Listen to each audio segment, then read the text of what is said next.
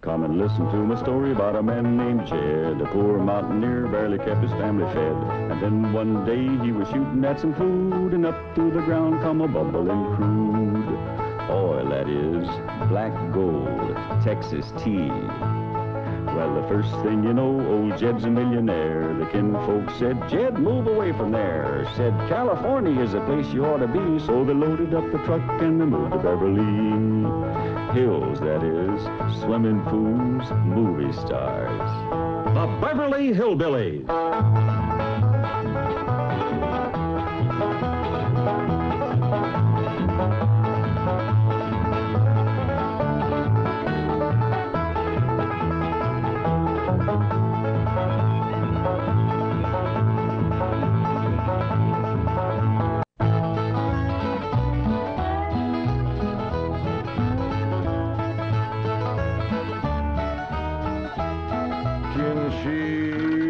Bake a cherry pie, Billy boy, Billy boy. Can she bake a cherry pie? Charmin' Billy. She can bake a cherry pie, quick as a cat can wink her eye. She's a young thing and cannot leave her mother. Well, Granny, did you pick out your spot yet for the garden? Yep. I kind of favor a patch right close here to the house. Yeah, I'll plow you up something there directly. Yeah, just enough for some onions and taters and some rudibakers. And a few rows of corn. Paul? Morning, Granny. Paul, can I help you with the plowing and the spading? Well, Ellie, I'd rather you put on one of them pretty dresses that Miss Hathaway got you. But, Paul, I can plow better in these clothes. Plowing. You know, Ellie, I'd like you to wear one of them dresses kind of regular. Wouldn't you, Granny? You're mighty fetching in a dress, Ellie. Prettier than a tub of fresh churned butter. Paul, if I go to wearing them dresses, Jethro will make fun of me. I reckon he hadn't better. Now, you run along and put on something with skirts. All right, but he hadn't better make fun. He won't, he won't. You know, speaking of Jethro, I think he's got himself a sweetheart. The banker's secretary? That's right. They was out together last night. What'd they do? Well, I don't rightly know for sure, but it was something to do with bowls. All you do with bowls is eat. Yeah, I reckon that's what it was then. She said she was going to take him bowling. You know, Jed, I kind of like that Miss Hathaway. Yeah, I think she kind of likes us, too. Oh, those marvelous Clampetts. Those simple, rugged mountain people. The more I see of them, the more I am impressed. Yes, now Never have I observed such strength of body, mind, and character. Yes, now They stand like boulders in the pebble-strewn landscape of Beverly Hills. Like mighty oaks among bushes. Like quiet. Now, like I admire them, too. But those boulders need polishing, and we've got to put some city leaves on those oaks before my wife gets back from Boston. Incidentally, in any endeavor requiring physical strength, they are most exceptional. I took Jethro bowling last night. Here's the bill. $3,000. How many games did you bowl? Well, you see, what happened was this. I said to Jethro, pick up that bowling ball, she says, and see can you knock over them pins down yonder. They's just sticks. Anyway, I snatches up that rascal, draws back, and lets her fly. Did you knock down them pins?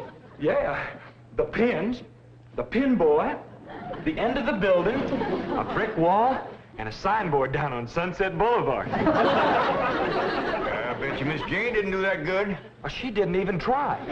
She just looks at me and says, Jethro, you're strong as an ox and twice as handsome. Ain't no two ways about it, Granny. That city girl is sweet on this boy.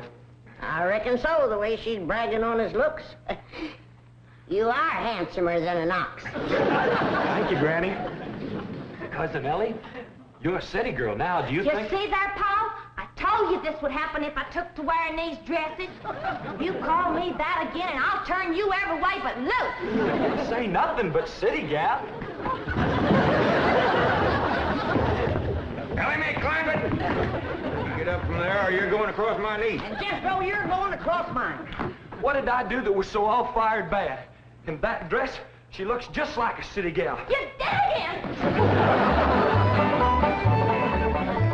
I reckon we better go out there and see she don't hurt him.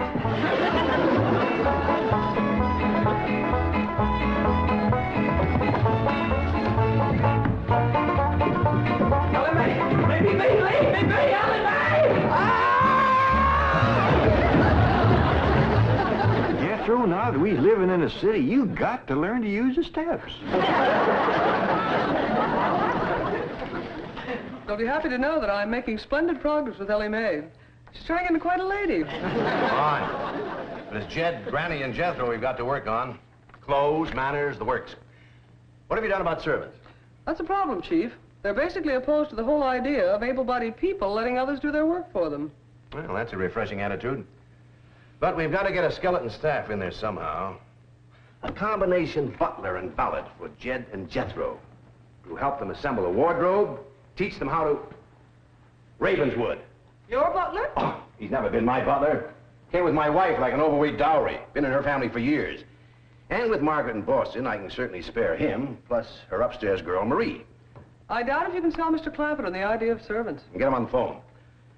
I'll make him think he's doing me a favor by taking him off my hands for a while. Right, Chief? She had not have thrown me down on my head like that. What if I'd have been carrying a frog in my hat? You ain't supposed to be wearing your hat in the house. Well, Granny, where's a fella gonna carry a frog? They jump out of your pockets. Hello? Oh, howdy there, Mr. Drysdale. Glad to have you back from Boston. Your missus come with you? Oh, that's too bad. I know her and Granny hit it off like two sows in a mud waller. Yes, I'm sure they would. Recipes? No, my wife doesn't do much cooking. No, I doubt if she ever made grits and hog jowls. Well, how about mustard greens and possum belly? No fooling. Pone and squirrel shanks? Boiled chicken hawk. Well, say, she don't do much cooking, does she? No. Well, the reason I called Mr. Clampett is I have a butler. Well, he really belongs to my wife's family, but he's been with us ever since we were married. And I was wondering if you'd let him come and stay with you for a while. You mean board with us? Well, I guess you could call it that. Who's gonna board with us? Just a minute. Some kin of Miss Drysdale named Butler. Why, we'd be just... That's that no good fat rascal that wouldn't let Elly and me in to help Miss Drysdale when she was sobering up. Hello? Granny was talking at me, but she's done now. Oh, no, she ain't. Just a minute. Granny, let me hear the man out, and then we can talk it over. Yes, sir, Mr. Drysdale. I'm a-listening now. Well, in addition to Ravenswood, he's the butler, you can also have my wife's upstairs girl, Marie. Margaret may be away for some time, and I have absolutely no use for him. Well, I sure would like to oblige. Me and Granny will talk it over, and I'll call you. Oh, thank you. You'll be doing me a great favor. I was glad to help out when I can. Thank you again, Mr. Clampett, and goodbye.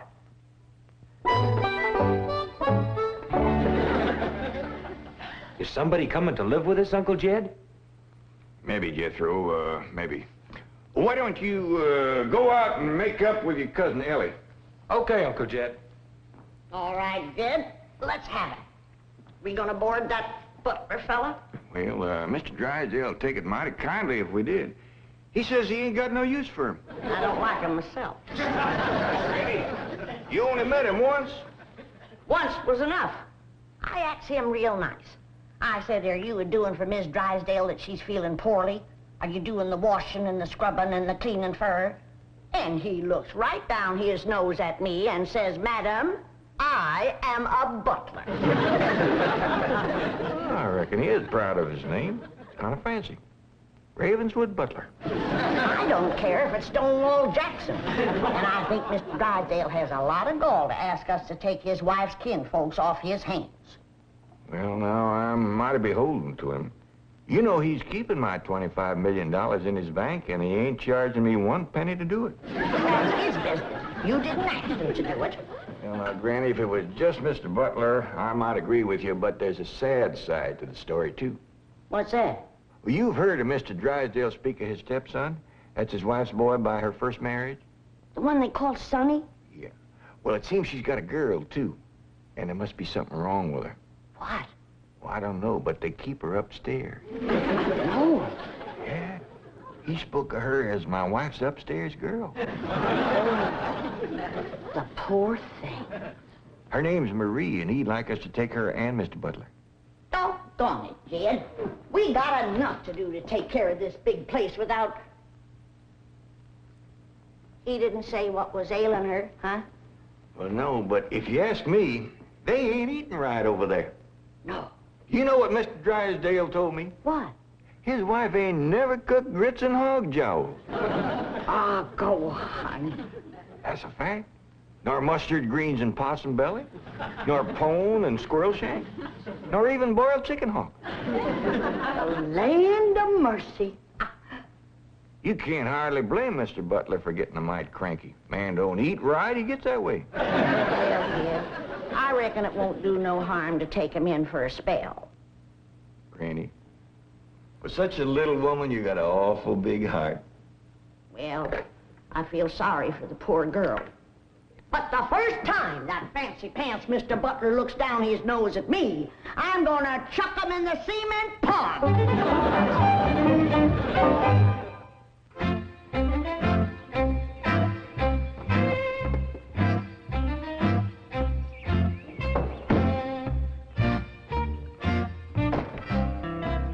Now, I'm doubling your salaries for the length of time you stay at the Clampett home. But if one word of this gets back to my wife in Boston, you're both out of work with no references. Actually, you will find the Clampetts to be basically fine people. All they need is a little polish. Polish. They need sandblasting. However, I think Miss Hathaway's plan may overcome their initial resentment of wearing city clothes. Yes, I think I have devised rather a clever strategy.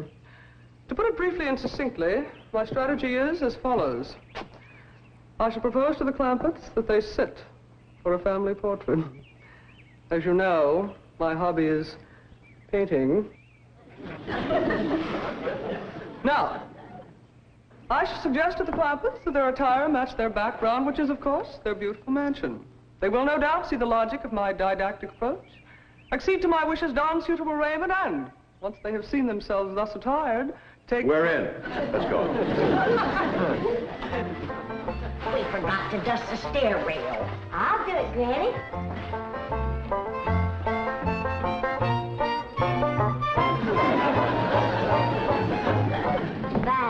Wearing boys' clothes does come in handy sometimes. Hi, Ginger Granny. I think we got her all spick and span for the company.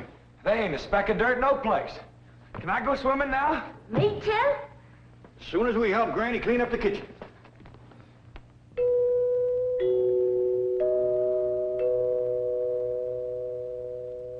There goes that music again. Oh, it's pretty. You ever find out where that comes from? Know 'em, Granny. Every single time I commence to looking for it, somebody comes to the door. Nobody to the door now? There will be. You'll see.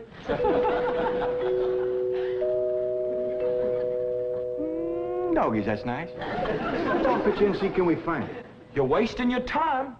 I'm a-telling you. Before you can find it, somebody will come to the door.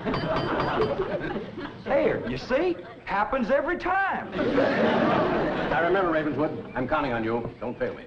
You have my word, sir. I've been butler and valet since boyhood, as was my father before me and his father before him. And I've yet to meet the man or woman who posed a social problem too difficult for me to handle. That's the spirit. Howdy there. Remember me, Mr. Butler? No! Ravenswood, come back! You gave your word! Come back, you coward! Come back here! I'll cut off your fringe benefits! Ravenswood probably forgot something. He'll return shortly. Meanwhile, this is Marie, Mrs. Drysdale's upstairs girl. Marie, Mr. J.D. Clampett. Howdy. Jethro Bodine. Elly May Clampett. And Grandma Clampett. No, ma'am. I am a Moses. Pardon? Granny's related on my wife's side. They's the Moses family from Tennessee. Then your name is Granny Moses? Grandma Moses. That's right. There was a very famous Grandma Moses who painted primitives. I've whitewashed a few myself. I'll show Marie to her room. Listen, Marie, honey. Over here, you've got the run of the house. You don't have to hide upstairs. Ain't nothing Nothing wrong with that girl, but what some good cooking will cure her. She's half-starved. Poor thing is so weak her knees keeps a buckling on her. She's kind of pretty, though, for a skinny girl. Just wait till she gets a mess of Granny's grits and hog gels. That'll fill her out. Well, I'll get some of cooking. Guess that butler fellow will be coming back directly. Oh, and Granny, can we have some of that salted down possum belly that Ma sent us? Well, I reckon it is kind of a company meal.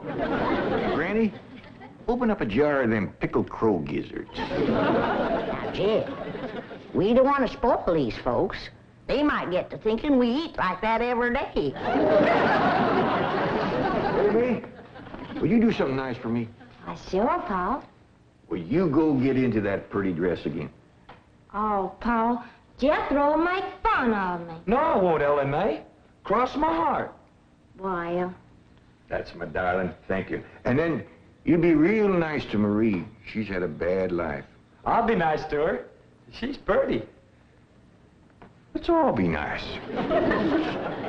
heck, fire. I wanted to go swimming. Now I gotta go put on an old dress. Cousin Elly, you look awful pretty in a dress. Honest you do. Do I look pretty in that there city girl? You look prettier than that there city girl. That did it. Come on and fight. There's nothing to be afraid of, Ravenswood. The fact that they're big and strong doesn't mean they're violent. Elephants can be gentle. Now, Ravenswood, your letting appearances deceive you. Oh, really, Oh, sir? I do admit on the surface they do seem a bit rough, even cruel. But I assure you underneath they are placid, kindly, and gentle. You'll see. You shouldn't have called me a city girl. Elly May, leave me alone, please, Elly May. City girl.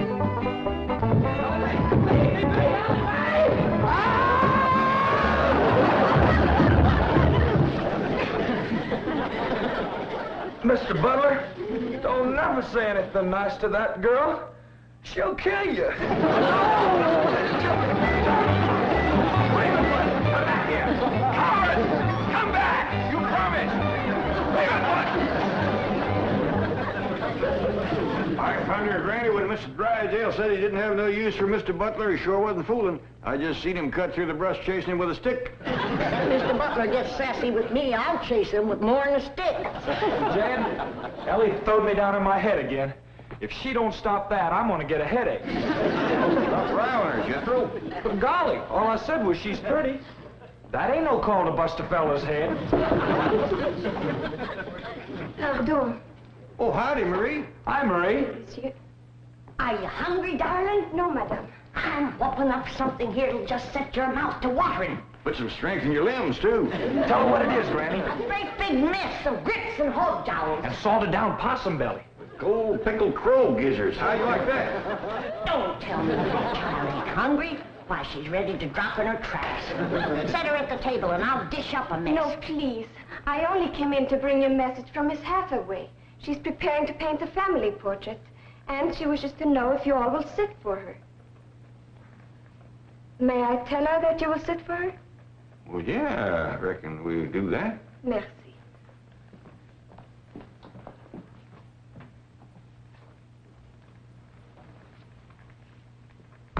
Well, let's get at it.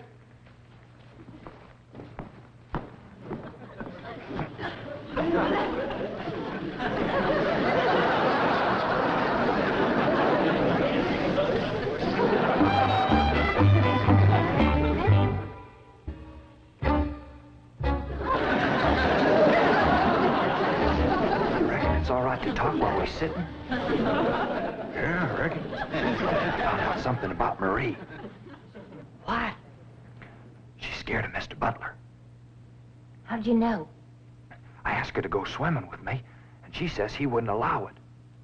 What business is it of his? That's what I says. And she says he's a butler, and I'm just an upstairs girl. And I got to do whatever he says. We'll see about this. Ah, dingies. Let's hit Mr. Drysdale, find him, and give him a whooping. I'll catch him, Granny. Well, you go put a dress on like you promised. Uncle Jed, I'm going swimming. If I see him, I'll fetch him in. Don't go jumping in with your clothes on again. Oh, I won't, Uncle Jed. Miss Hathaway, she gave me a present last night. She says it's something special for her to go swimming in. What'd she give you? Oh, pair of trunks.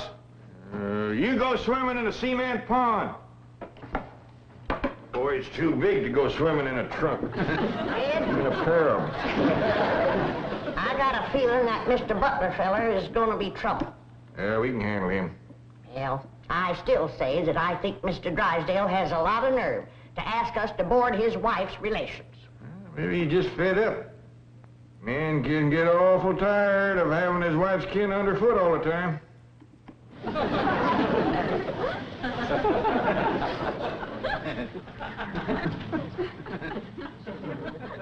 He told me that Butler fella had been living with them ever since they was married.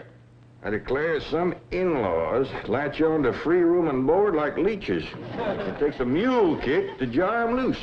You can't hardly blame Mr. Drysdale for trying to get shed of a critter like that.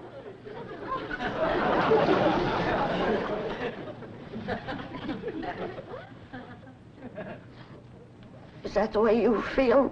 You bet it is. I'll see how fast I can get packed. I'll get out from underfoot just as quick as I can. No, Jeff. I know when I'm not wanted. It don't take no mule kick to get shed of me. Darnation, Granny, well, I wasn't talking about you. We couldn't get along without you. No, Jeff. I'm just a burdensome old woman. No good to nobody. Why don't you throw me down the well? Go ahead, pick me up, carry me out to the well, and throw me in. Stop talking like that. Uncle Jed! Uncle Jed! I caught him. Mr. Drysdale, he gave out, but I caught this fat little rascal. What are you doing? You gonna whip him, Granny? No, Jethro. I'm going to get thrown down the well. Why don't you throw us both down the well together? We're just no good leeches both. Mr. Butler, I'm sorry Jethro got mighty rough with you. He don't mean no harm. He's just an overgrown boy. Now, we's all mighty pleasure to have you come and stay with us, and as long as you behave yourself, won't be no trouble. Oh, I'm Jed Clampett. Sir. Sure, Granny. I reckon you and Jethro done met. Yeah. Sir. Oh, and this here's my daughter, Elly May. Enchantée, mademoiselle. Vous êtes très belle, très charmant, très ravissant. Don't you dare use them kind of words to a lady. What do you say, Granny? I ain't sure, but it sounded dirty. If your daughter was pretty and charming, oh, you're so different from all the others. You're like a beautiful city girl. He had not have said that. Oh, Marie, Oui, Miss Jane. didn't you say the Clampetts had agreed to sit for their portrait? Oui, they said they would do it. What is this? I believe it to be self-preservation, madam. No!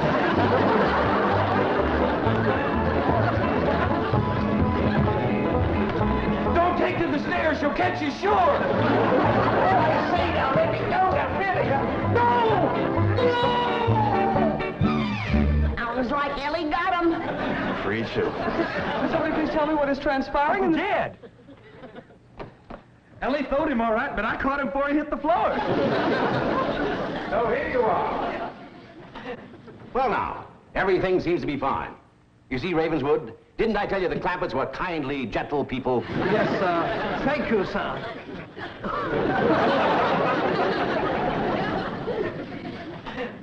We're gonna have to feed up both of them, Granny. His knees is buckling, too.